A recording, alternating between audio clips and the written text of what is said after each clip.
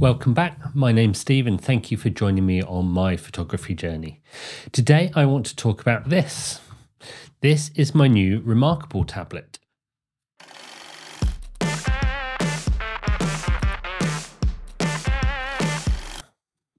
So, what is it?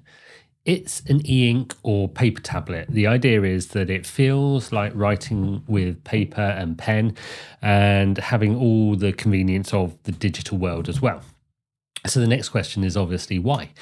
I generally use a combination of notebooks and pens alongside digital tools like Notion, Readwise, and I use these to organize my life, plan these YouTube videos, and arrange my photography outings, photo shoots, and things like that. I love writing with pen on paper, but how do I get what I've written in a notebook from there onto my computer into Notion?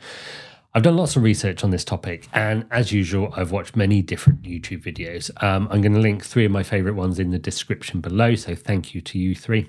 I've also asked real life people that I know how it works for them. I've seen them using it and see what they've done with it and how they use it to see if it works for them and whether it might work for me. Up until now, the closest thing that I've had was using my iPad and the Apple Pencil to write and then transfer things. But that certainly didn't feel like a nice writing experience. I'd also pretty much get distracted by the internet, so not really the most productive way of doing things. And this is what I ordered. I have the ReMarkable tablet itself, a Marker Plus, and then this, which is the folio case for it.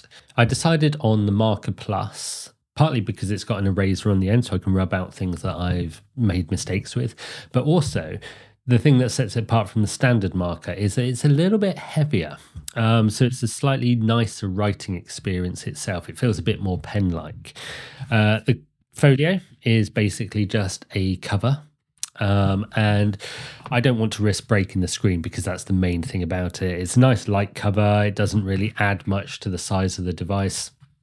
And it feels light. It feels completely different to my iPad. And actually, it's even lighter than a notebook as well. The tablet itself is USB-C powered, so I've already got plenty of those cables lying around. But actually, it does come with a really nice one, which I do really like. It's a flat one. The initial setup is nice and straightforward. I set my files up in a way that I set them up for everything. So I've got my organization is based on the Para method by Tiago Forte. I'll link a video below as well. And my top level folders are projects, areas, resources, and archives. I've got this set up in my phone, on my Mac, and every app that I need to save files in, so I can always find things when I need them. And one of the great things about the ReMarkable is that I can use it anywhere and be able to have all of my work with me. So I can look up reference material or I can write a script for video on a train. Now, I'm not only going to use this for writing my video scripts, but also for my day job. I can take meeting notes, I can organize projects, I can keep track of my diary and my to-do list. Then using the desktop app, I always have these available on my work computer too. So what else can I use it for? For the photography side of things, I'm going to plan shoots, whether this is just a shot list of, for example, traveling to a photo show, or whether it's more for the travel and accommodation for a bit more of an adventurous trip. After a little playing around with that, I've also managed to incorporate it into my Notion workflow, which again, I might talk about in another video, because that's where I store everything that I need to remember or learn from. And how does it actually feel? I think that's the big thing. It really does feel like writing with pen on paper. I could be fooled into thinking that someone had swapped it out. Completely different experience to the glossy, slippery experience of using an iPad. You've got different pens that you can use on here, as in digitally choosing different pens, so a highlighter, a fine liner, a marker. I seem to have settled into using the thickest fine liner for most of my writing, and then the thickest marker for my title pages. Everything on the screen appears in black or grey on the tablet itself.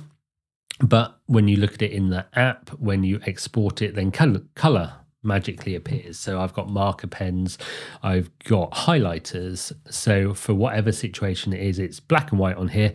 And then when I export it as a PDF or an image, then there's color as well.